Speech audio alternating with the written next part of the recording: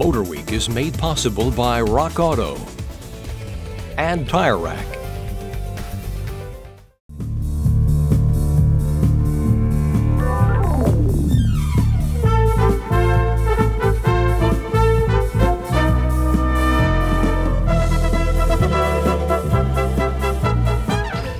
Well, now it's time for a little fun. To start things off, we have an automotive quiz for you. Of all the Grand Prix races run on city streets, which is the third oldest? The first and most famous, of course, is the Grand Prix of Monaco, run on the streets of Monte Carlo. And second is the Long Beach Grand Prix in Long Beach, California. And the third oldest? I'm sure most of you guessed, the Grand Prix of Eloy. That's right, Eloy, Arizona, host of the third oldest street Grand Prix in the world. Located in the desert, halfway between Phoenix and Tucson, Eloy is a town of 6,100. Racing cuts right through the heart of the business district here, creating a very tight 1-mile race course. And since this is small-town America, not Monte Carlo, it's easy to find your way around. Just start at the city park and then drive around the bank. Keep going and then take a right at the local lumber yard. Now you want to pick up a little speed as you pass the police and fire departments. Just before the high school grounds, hang a hard right, and that'll take you back to Main Street. But you're not through yet. Turn left now at the funeral home, and then right again to the park. And that's the Eloy Grand Prix.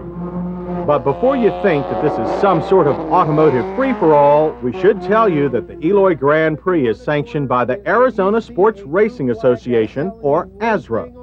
At the drivers' meeting, ASRA officials went over the strict safety rules, and they take these rules very seriously, including the 11th commandment, thou shalt not pass on a yellow flag.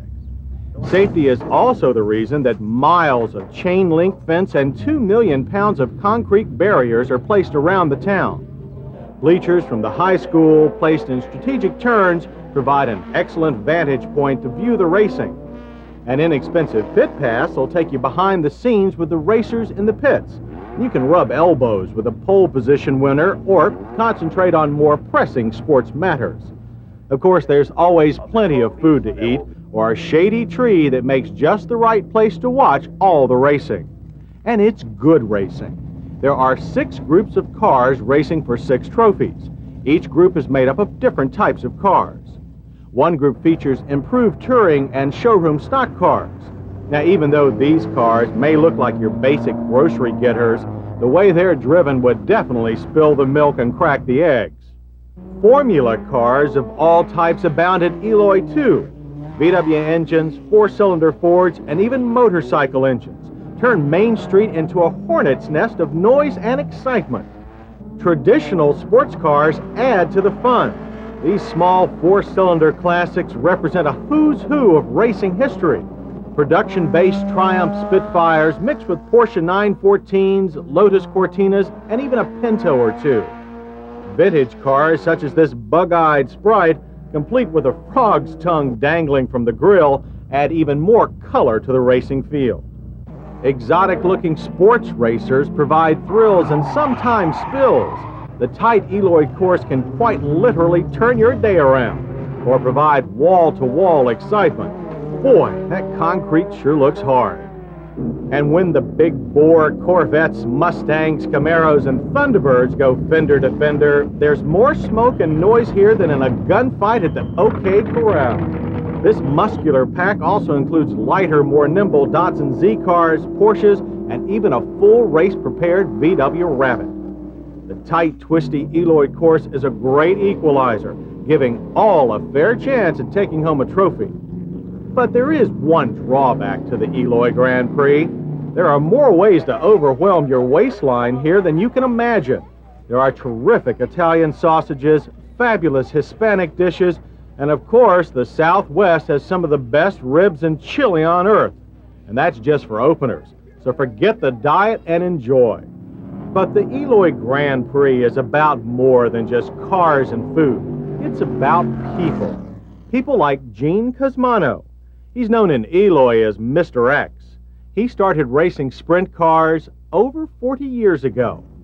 There's also the father-daughter race team of David and Candace Elsabush. David has returned to racing after a 20-year layoff. Candace is a 4-time regional champion and record holder. She's famous for her 2-inch long fingernails, usually seen as she accepts the winner's trophy. And then there is Lauren Welch and his fiancée, Binky. Lauren had a good weekend, winning the 2 major races in his Formula V. Lauren also won the hand of Binky. They were married in front of the gazebo with thousands of race fans and friends in attendance. And we too found friends at the Eloy Grand Prix, plus a great weekend of ribs, romance, and racing. Arizona's Eloy Grand Prix is a great race in a great place. Hometown, USA. And we'll see you next time.